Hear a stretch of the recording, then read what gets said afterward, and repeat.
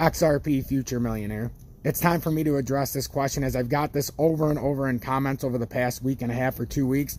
I get asked, Tom, what do you think about the Black Swan event? Well, I'm going to be honest with you. If you're watching a social media influencer and they're talking about a Black Swan event, stop following them. I don't care what platform, it's for views. The bottom line is a Black Swan event is implying that it's something out of the ordinary that's unexpected. So basically in the middle of a bull run, crypto or all financial sectors would be going up, and then all of a sudden you wake up the next day and you're down 50, 60, 70, 80% unexpectedly. By definition, that's wrong. This is actually, in my opinion, a white swan event.